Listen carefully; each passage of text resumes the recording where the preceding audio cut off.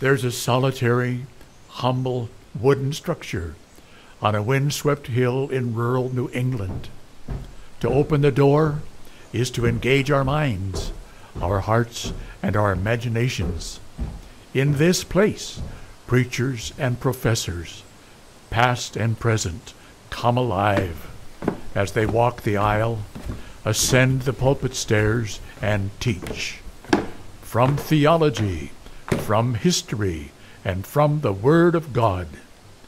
Welcome to the Saybrook Meetinghouse, an audio production of Saybrook Ministries.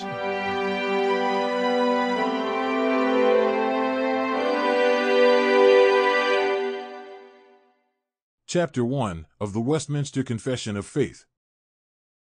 Although the light of nature and the works of creation and providence do so far manifest the goodness, wisdom, and power of God as to leave men inexcusable, yet they are not sufficient to give that salvation of God and of His will, which is necessary unto salvation.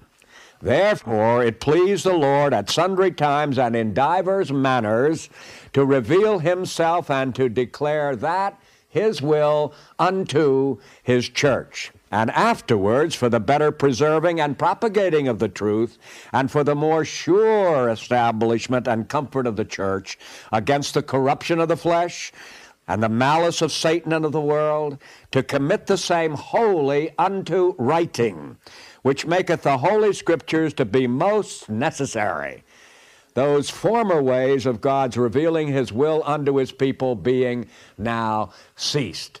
Under the name of Holy Scripture, or the Word of God written, are now contained all the books of the Old and New Testament, which are these. And it enumerates from Genesis to Revelation. I need not take time to do that. Section 2 is concluded with this simple sentence: all which, that is, these 66 books which are enumerated, are given by inspiration of God to be the rule of faith and life.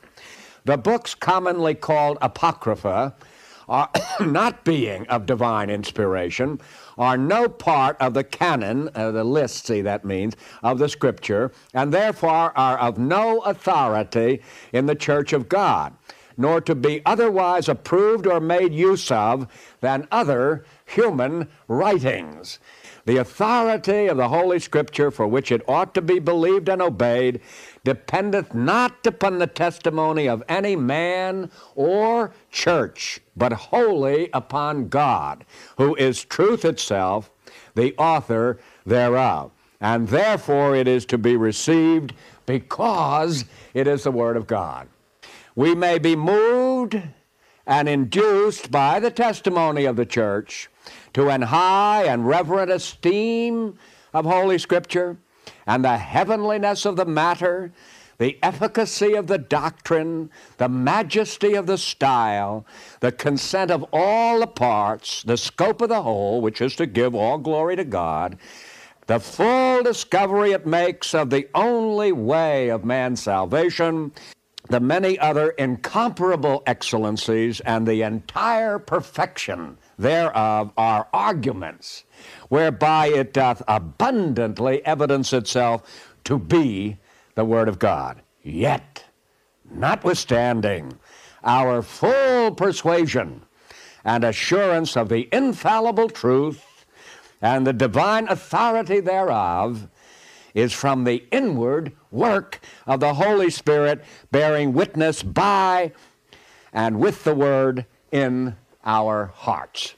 The whole counsel of God concerning all things necessary for His own glory, man's salvation, faith, and life is either expressly set down in Scripture or by good and necessary consequence may be deduced from Scripture, unto which nothing at any time is to be added, whether by new revelations of the Spirit or traditions of men. Nevertheless, we acknowledge the inward illumination of the Spirit of God to be necessary for the saving understanding of such things as are revealed in the Word. And there are some circumstances concerning the worship of God and the government of the church, common to human actions in society, which are to be ordered by the light of nature and Christian prudence, according to the general rules of the Word of God, which are always to be observed. All things in Scripture are not alike plain in themselves. That's a relief to a great many of you, I'm sure. Nor alike clear unto all. I'm one of them. Yet those things which are necessary to be known, believed and observed for salvation, are so clearly understood, propounded and opened in some place of Scripture or other, that not only the learned, but the unlearned, in a due use of ordinary means, may attain unto a sufficient understanding of them. The Old Testament in Hebrew and the New Testament in Greek, being immediately inspired by God and by His singular care and providence kept pure in all ages, are therefore authentical. So as in all controversies of religion, the church is finally to appeal unto them. But because these original tongues are not known to all the people of God who have right unto and interest in the Scriptures and are commanded in the fear of God to read and search them, therefore they are to be translated into the language of every people into which they come, that the Word of God, dwelling plentifully in all, they may worship Him in an acceptable manner, and through patience and comfort of the Scripture may have hope. The infallible rule of interpretation of Scripture is the Scripture itself. And therefore, when there is a question about the true and full sense of any Scripture, which is not manifold but one, it may be searched and known by other places that speak more clearly. The supreme judge by whom all controversies of religion are to be determined, and the decrees of councils, opinion of ancient writers, doctrines of men and private spirits are to be examined, and in whose sentence we are to rest, can be no other but the Holy Spirit speaking in Scripture. Chapter 2 of the Westminster Confession of Faith. There is but one only living and true God, who is infinite in being and perfection, a most pure spirit, invisible, without body, parts, or passions, immutable, immense, eternal, incomprehensible, almighty, most wise, most holy, most free, most absolute, working in all things according to the counsel of His own immutable and most righteous will, for His own glory, most loving, gracious, merciful, long-suffering, abundant in goodness and truth, forgiving iniquity, transgression, and sin, the rewarder of them that diligently seek Him, and withal most just and terrible in His judgments, hating all sin, and who will by no means clear the guilty. God hath all life, glory, goodness, blessedness in and of Himself, and is alone in and unto Himself all sufficient, not standing in need of any creatures which He hath made, nor deriving any glory from them, but only manifesting His own glory in, by, unto, and upon them. He is the alone fountain of all being, of whom, through whom, and to whom are all things, and hath most sovereign dominion over them, to do by them, for them, and upon them whatsoever Himself pleaseth. In His sight all things are open and manifest.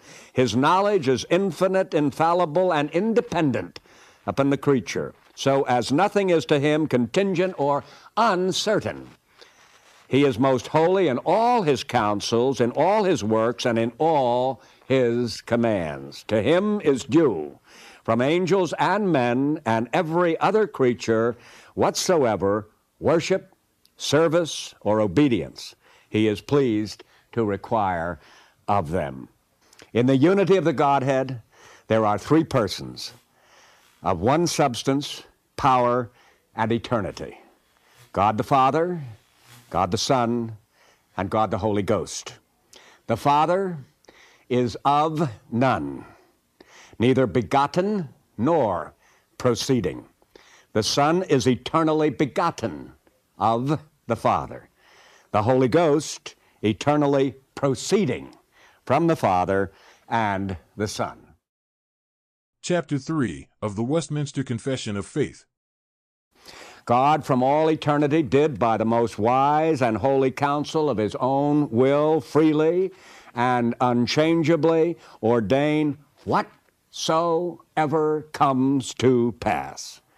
Yet so as thereby neither is God the author of sin, nor is violence offered to the will of the creatures, nor is the liberty or contingency of second causes taken away, but rather established. Although God knows whatsoever may or can come to pass upon all supposed conditions, yet hath he not decreed anything, because he foresaw it as future, or as that which should come to pass under such conditions. By the decree of God, for the manifestation of his glory, some men and angels are predestinated unto everlasting life, and others foreordained to everlasting death.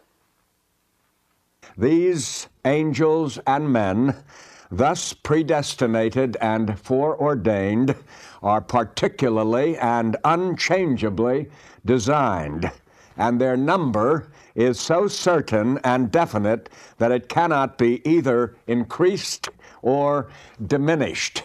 Those of mankind that are predestinated unto life, God, before the foundation of the world was laid, according to the good pleasure of his will, according to his eternal and immutable purpose, and the secret counsel and good pleasure of his will, hath chosen in Christ unto everlasting glory, out of his free grace and love alone, without any foresight of faith or good works or perseverance in either of them or any other thing in the creature, as conditions or causes moving him thereunto, and all to the praise of his glorious grace.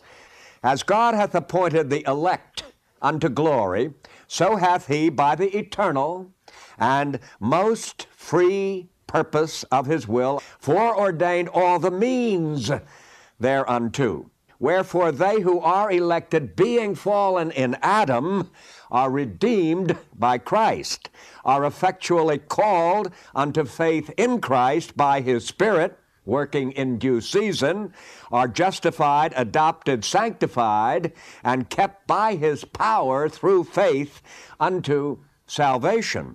Neither are any other redeemed by Christ, effectually called, justified, adopted, sanctified, and saved, but the elect only. The rest of mankind God was pleased, according to the unsearchable counsel of his own will, whereby he extendeth or withholdeth mercy as he pleaseth, for the glory of his sovereign power over his creatures, to pass by, and to ordain them to dishonor and wrath for their sin, to the praise of his glorious justice. The doctrine of this high mystery of predestination is to be handled with special prudence and care, that men attending the will of God revealed in his word and yielding obedience thereunto may, from the certainty of their effectual vocation, be assured of their eternal election. So shall this doctrine afford matter of praise, reverence, and admiration of God, and of humility, diligence, and abundant consolation to all that sincerely obey the gospel.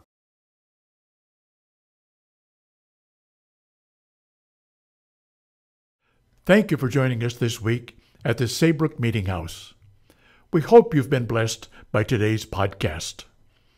Saybrook Ministries' mission is to provide didactic and devotional content from the Christian faith delivered to the saints, recovered and refined by the Protestant Reformation. Be sure to visit saybrookministries.org for continually updated Christian content designed to inspire and invigorate our imagination and intellect. Join us next week for another journey to the Saybrook Meetinghouse. Until then, may God bless you.